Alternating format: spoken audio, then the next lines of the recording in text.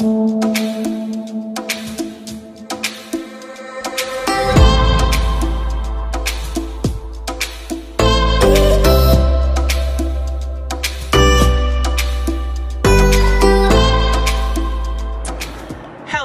people, so it has been several weeks since I've done a tea time, but I am in Atlanta spending time with my mom, and I'm on my way to Kellie Wells-Brinkley's home, and I said, hey, we should do a tea time. So I'm on my way, but before I go any further, I just want to mention, when people say they live in Atlanta, they lie.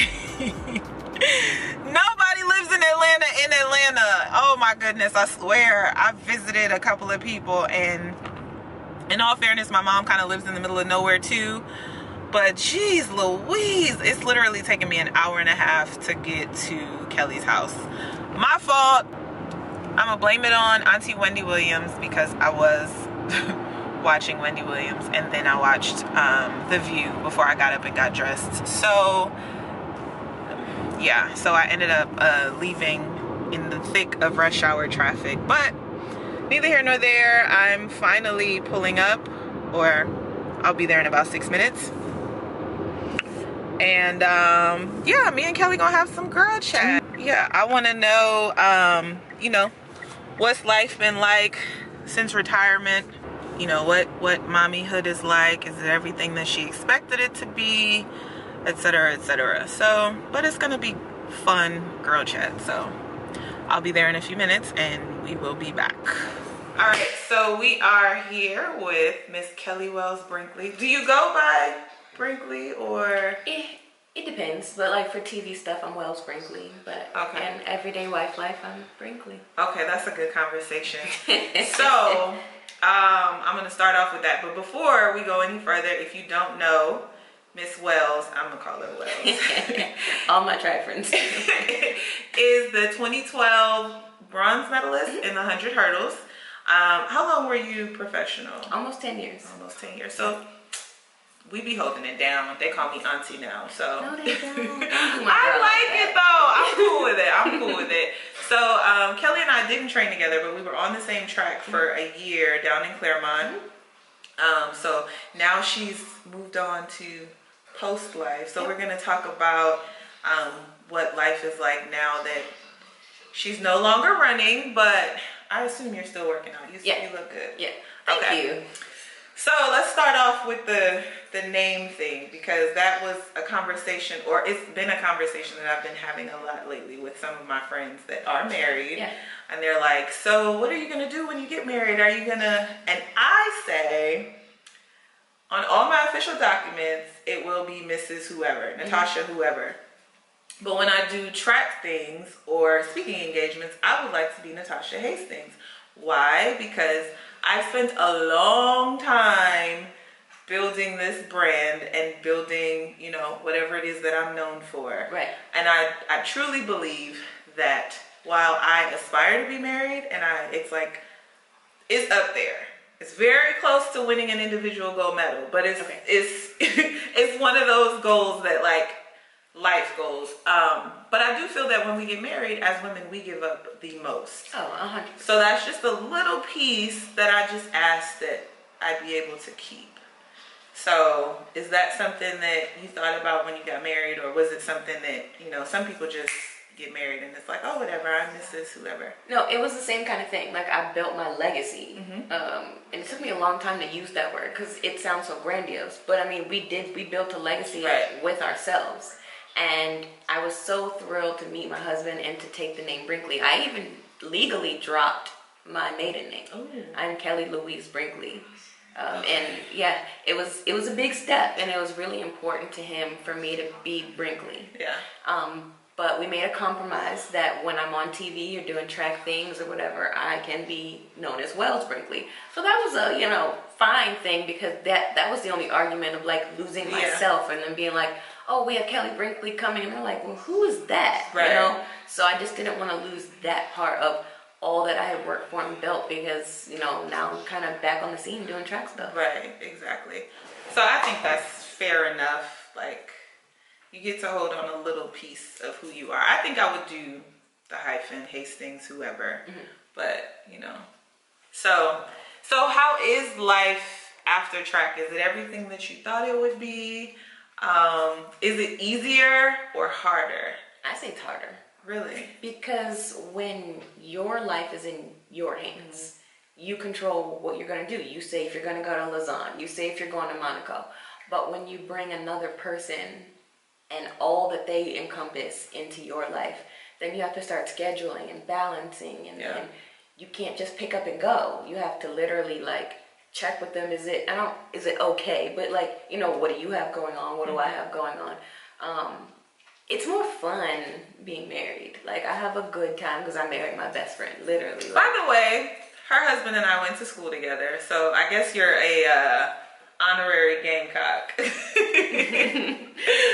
And he loves you to death. He speaks so highly of you. Good. Jeff is good people. He was like, I checked with Tasha to make did. sure that you won't know. I was like, well, I should have checked on you because he sure did. He sure did. But yeah. So, dang, I lost my train of thought with that one because we went down memory lane a little bit. You said, is it harder? Yeah. Or, it's a mix of both. Do you feel like track kind of prepared you for that? Or? Because with track, some days you never knew what was coming. Like, so I kind of just roll with the punches, especially being married to, you know, a former player.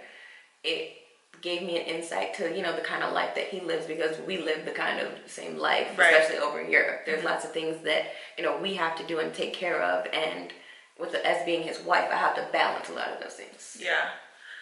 Interesting enough that brings up something that's kind of off topic or not. It's still on the topic because you are a football wife. I am. I think that is something cool that you kind of touched on it. You kind of understand each other. And there is we talk about, I don't want to say this because I hate talking about females in this light, but there's groupies. Oh, 100%. But then we also have groupies 100%. too. So I think it's interesting, like when you talk about that, do you think that helps sort of with the level of trust that you guys have? Because like for us, you know, you talk about the guys and going off to the games and blah, blah, blah. But I actually think it's worse for us because we literally travel with the guys. Yes. We're in the hotels with the guys. It's way worse for us. There's no, like, curfew. There's no, like... meeting. Like, it's you just make sure you're at the call room when you're at the call room. And that's it. Facts. But it's way worse for us. And it was very hard for Jack to understand of like, oh, I'm going to call my boy such and such. Or, oh, we're all getting together. Or, you know, he'll call me when I'm in Europe or Asia. And he's like, what are you doing? Oh, I'm walking to the store with such and such. Right. And he's like, hold on. Wait a minute. I don't know him. And I'm like, no, like, because if you think about it, out of all the professional sports, we are the only co-ed sport. There's no other co-ed sport. And there's not very many, like, regulation is the word that I'm going to use. Like I said, like, we could just... as long as you're at the call room. That's it. When you're at the call room, just be at the call room. Yeah. They don't care if you show up hungover, whatever, just show up. Exactly. And, so I think it's much worse for us. Yeah. Because also, like, we wear little clothes and then we've got these amazing bodies with these hamstrings that poke out of places that regular girls' hamstrings don't poke out. Our booties sit up, and we've got then also muscles. We're also around guys who don't look like the average guy, and they're walking around. I have my girlfriend say to me all the time, "I don't know how you do it with these guys rolling around." I'd be like, they're like brothers too. I don't even look at them like that. First of all, most of them are too scrawny for me, but right, facts. But you know, yeah. And then, like, you've run for 10 years, I ran. We grew up together. Exactly. We've known them since high school, college, professional. We grew up with them. So once the ones that are like our age, like, first of all, we know their wives, we know their kids, we've been invited to birthday parties, and so it's not even like that. Like, that's not to say that the hookups don't happen, but because it does. But you know, we're all grown. So with that, I kind of want to segue into track now, because sometimes I feel like that piece where it's sort of like self-regulating is also kind of a hindrance for our sport, because, you know, one of the things that I also say is that we're so individual that it's hard for us when it's time for us to be collective and come together. It's hard for us to do that because we don't know how to. So I wonder if you have any, and you know, now that you're an alumni, any advice for us, you know, as far as what we need to do to grow Team USA and grow Team USA as a sport at home. Because, you know, we go over to Europe, everybody knows who we are. They have no clue who we are here. I would tell people, like, especially the young kids that are coming up, to not be afraid to get out in the community. And we have to make people love track. And people love track by the stories that come from track. Like, you watch football, they give you a backstory of, you know, some guy that you don't know, but then all of a sudden you're pulling for number 21. Right. You're like, oh wow, you know, he wrote a kid's book. He went to the hospital, he did that, and we did that. And so we don't have a team to do community relations. So we have to do that as individuals. Get out in the community, introduce yourself to where you train, even if it's not where you're from. Right. Because those people become your greatest allies. Like, I wasn't from Claremont, Florida, but the community embraced us because we went to the hospitals, we went to the children's places, we got out there and really introduced us. And I will say, not to cut you off, but you were training with Dennis Mitchell. Yeah. What's the name of that group? I know everybody, Star Athletics. Everybody like kind of unofficially names their training groups. But I used to watch, you guys used to do a lot of community service stuff, and I thought that was dope because it's true. Like you said, we have to get out and we have to pour into those communities. But when we turn pro, we're not necessarily told or know that you have to almost make the investment in yourself and in having your story told and being a household name and relatable. And it goes beyond social media. And I did something with the NCAA, like helping kids go from, you know, college to professional. And a lot of kids were talking about social media, but it's more than that. Exactly. Because sometimes people want that tangible thing that they can give you a hug or take a picture with you, and then they post it on social media. Right. So you have to get out there in the communities. You have to get together with the people that you train with. And, you know, people all the time like, oh, we just train together. It does become a community. You have to get together with the people that you travel with and really make these bonds and figure out what you guys can do in the off season or off weekend to become a household name. And it starts literally in your own backyard. Facts. The other thing that I say that I think is a big part that track and field is missing is entertainment. I think, you know, when you look at marketing, sports marketing, it's always sport and entertainment. If you major in sports marketing, it's called sports and entertainment. And I think that in a lot of ways, track and field has lost that entertainment piece. And one of the things that I talk about, say what you want to say about Usain Bolt, or if you're a fan or not a fan, he did something that made him very relatable and made him very marketable. How many times when we watch the NFL, if you watch an NFL game, you get up and do your favorite football player celebration dance with them. They do things to engage the spectators and bring them in and almost make you feel like you're a part of that. And so that's one of the things that I've been saying, that, you know, when I move on from this and I'm the person watching and pouring back into the sport, that I would like to find a way to bring entertainment back into track and field. I mean, you think about Sean Crawford. I think one year he went out there with like a Zorro mask or something, and it was a backwards hat, mishmash bike. Yeah, it might be a bit much, and it might be too much for some people. But I think that in some way we have to bring something back to the sport to make it fun for spectators, especially here in America. I was wondering if you had any thoughts on that. Well, I was talking about this the other day, and I think one of the problems is, like, with all the other sports, the athletes are tangible. You know, there's sideline passes. There are, you know, before the game, you get to see the players. After the game, you get to see the players. In track and field, we're so separate. Yeah. We have a call room. We're brought out to the track. You're ushered off. Right. I think there has to be some segue into where... And that's what I think is so dope about the street races. I love street races. And it's even fun for the athlete because it kind of takes some pressure off of it, because you know it's not like ultra serious. Right. And then one of the reasons that the street races in Manchester, and where's the other one? It's on the tip of my tongue. Newcastle are so popular Have you been? To Newcastle. Okay, so they bring you in the couple days early, and then you do the community outreach, and they have the kids races before, and then you go out there and you start the races, or you talk to the kids before. And I think that that's something that we're missing here in the States, because we fly in, we race, we fly out. No one even knows about it. So we have to, especially like with that track circuit that they're doing, in the States with the teams. We have to get those athletes. I think even that's a good idea. Making it teams. Because like, okay, me and Tasha, we're on Team New York, so we got to pull for Team New York. But down New York. Shout out.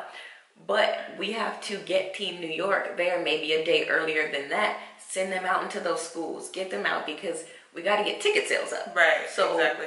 You might give the kids free tickets, but who's bringing the kids? Right. Those parents. And so the parents got to buy the tickets, but we got to close that gap between the athletes and the spectators, because there could be a Kellie Wells and a Natasha Hastings, but they've never talked to us. Yeah. They don't know if we're cool, if we're not, if we're fun, if we're not, what our likes, like you love fashion, you love makeup. The only reason they would know that is if they saw it online. But if there's a little girl and she sees you and she's like, I just love your hair, you spark a conversation and there you go. Sorry. I think, so that leads to another talking point, in that we need to have the community outreach. We need to be willing to put ourselves more out there. But I think as athletes, and again, particularly track athletes, like me, I'm an introvert. So I've had to, Kelly, think about when you first met me. You're right. So I've had to learn that, okay, if you want to be marketable, you want to be on these things, and it's everything from those community outreaches to when I'm on photo shoots. Like, I want to leave and everybody's saying they had a great time working with me. They can't wait to work with me again. For me, being in media now, everybody talks, and you'd be surprised that, like, the one time that you were having a bad day, how it follows people. Or I was with somebody who does work for USATF, and he was on a broadcast with me and he spoke ill of somebody. And so then it made, NBC not want to focus on them, because, so you just never know, like, you treat everybody with respect. And I mean, you don't have to kiss butt, but just be pleasant. So I think if I had to go back to my first year, that is something that I would have, like, as far as giving Natasha advice, that, you coming out of your shell is okay. You don't have to be so serious. Yes, be focused. Yes, take your job seriously. But you do reach out and touch people.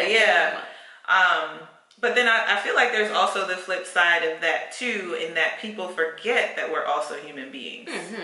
And that's something that, sometimes I'll get the little comments like, hey, I tried to get an autograph from you, or, I know that I can seem unapproachable, but I'm not.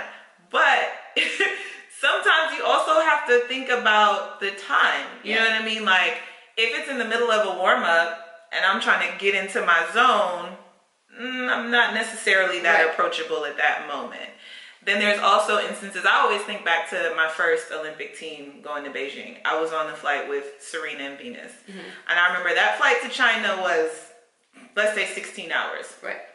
I got off that plane. I didn't want to talk to no one. I haven't had a shower in over 24 hours. Like, I was just miserable. And we got to baggage claim, and Serena and Venus had to turn it on immediately because paparazzi, everybody was around them. Pictures, autographs, interviews. And I remember looking at them and I was like, oh my God, I feel so sorry for them. Like, because nobody cared. Like, no one cares. Like, and then there's this sense of entitlement, like, well, you're here because of us. And it's like, to some level, yes. But remember, they're human beings. I'm sure this is something that you've dealt with on the other side too, with your husband. Going out to eat. You'll be mid-bite. Hey, oh my God, I saw that game on Sunday. Can I get a photo? Sir. But he never turns down anybody. Never. He is the life of the party. But, sometimes it's like, what is that saying? Like, with great responsibility comes... I know what you're trying to say. I'm horrible with those. Yes, but like when you're at a certain level, that's just to whom much is given, much is expected. Yes, so it is one of those things, and maybe that's why Venus and Serena are so, you know, marketable because they can turn it on like that. Yeah. And then, you know, in the back of their mind, they're probably like, I know they were. I know. You just saw me get off this flight and you know where I came from. But and the thing is too, you could say yes 100 times. That one time you say no, you're the worst person. And then it's everywhere. Yes. Because now they have social media that they can post it on and then retweet or reshare, whatever you want to call it. So, I mean, it's all within balance, and everybody isn't going to love you. There will always be, you know, the one person that takes something out of context and then it blows out of control, like my 2012 Olympics, but we won't talk about that. Oh, yeah, we are. Let me stop the camera and start over.